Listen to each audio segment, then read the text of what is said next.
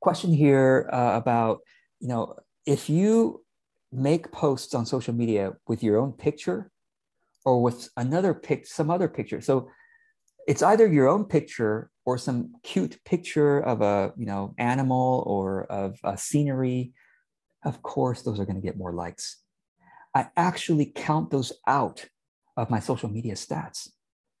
And that's also why I never post pictures of myself, because it's unfair. It's everyone is going to support you when you post a picture of yourself. Truly, honestly, like even if it's not a good picture of me, my fans are going to support me. They're going to be nice. They're going to be polite. Like. Even if they never read the message, right? That's a problem with posting nice, either pretty pictures of myself, or non-pretty pictures of I don't care. Selfies will get above average likes. So I never use selfies on social media. Unless I just want to ask people, hey, which photo do you like better? Or but I think if the problem is that it throws off the algorithm.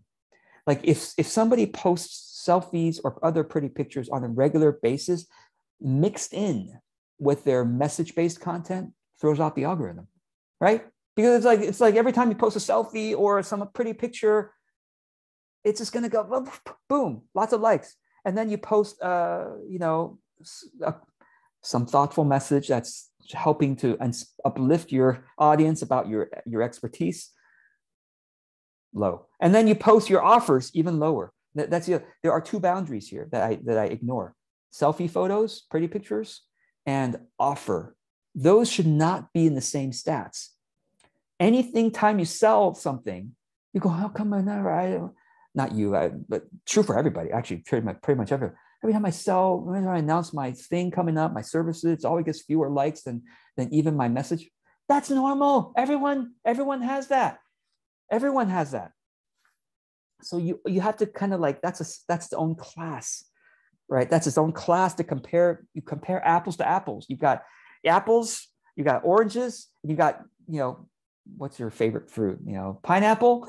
you can't compare the three together. You have to compare them separately. Its own spreadsheet tab, for example. But that's why. But again, the problem is that if you post selfies, lots of likes. You post non-selfies, down, depressed. And then basically when you post non-selfies, Instagram, Facebook, LinkedIn will know not to show it to as many people, because they have the data that every time you post non-selfies, your audience doesn't like it as much as your selfies. So we're going to distribute it to fewer people. When you post selfies, we'll distribute it to more people because we know your audience likes it. Dangerous.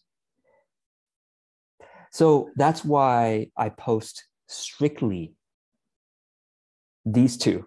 Now, I don't post selfies and pretty pictures. I post strictly mind-changing, heart-uplifting content, or buy my stuff. I only post these two. Because then, guess what? Both get elevated, right, to the normal or high level, right? George, how do your messages, on Instagram, right? George, on Instagram, you are ridiculous because, hopefully this will work. Okay. On Instagram, you're ridiculous. You make people read these ridiculously long messages on Instagram. Who wants to do that? Everyone just wants to see your pretty pictures or pictures of you. Guess what? Because I've trained the algorithm, essentially I trained my audience to say, hey, listen, I'm not going to give you anything else other than long messages and long messages in video form. That's all I'm going to give you. You got to make a choice. Look how many, I just posted this today, 109 likes already. Out of 5,000 followers, it's not bad. 158 likes, 209 out of 5,000, 6,000 followers. That's quite good, better than average. My videos, 281 views, 252 views. That's quite good for my stats. So anyway, off soapbox. I'm Thank you for asking. curious. Though, are you you're saying you train the algorithm / Yes. you Yes. train the audience? Same thing. Is Training the same algorithm thing? and training the audience is the same thing, because the algorithm studies the audience's reactions to you.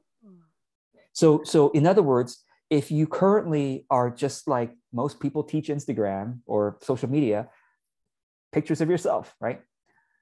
You've spoiled the algorithm for now, but you can retrain the algorithm by retraining your, it's actually, I want to say that it's easier to retrain the algorithm than to retrain your audience, to be honest. Retraining the audience might take months. Retraining the algorithm only takes weeks. So if you turn off the spigot of your nice photos, your selfie photos are great. Turn off the spigot of that and just post message-based stuff that it's more likely to get people to say, gosh, you've changed my mind. You've uplifted my heart.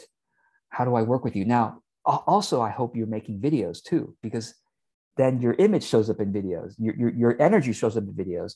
But videos is better for nurturing potential clients, because it's not just you as a pretty picture, but it's you connecting with them. And that's who they're going to see when they work with you, right?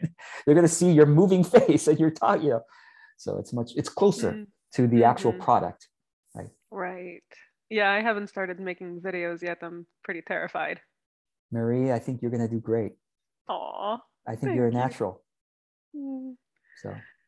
Okay, it's the growth edge. It is.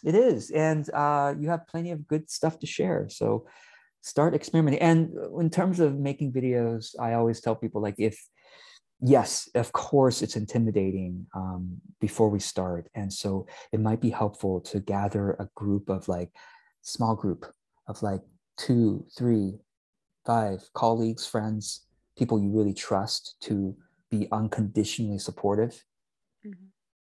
And you also be unconditionally supportive of them. To say, hey, can we create our own little video challenge here? Let's commit. Let's challenge each other to say, let's make 50 videos. Now, don't have to give a time frame. Doesn't have 50 videos in 50 days. That's very stressful. But it could be, let's make 50 videos in the next year. Now, some of us might do it faster. Let's say how fast we can do it, but we're going to say, just give us that's 1 video a week. That's not too many, I think. And it doesn't have to be super long. Doesn't have to be super short, right? It's harder for me. I don't do 15-second videos. It's really hard for me to do it. But I could do 5, 7, 10-minute videos. It's easy. It's long enough, spacious enough for me, anyway. So hope that helps. Cool.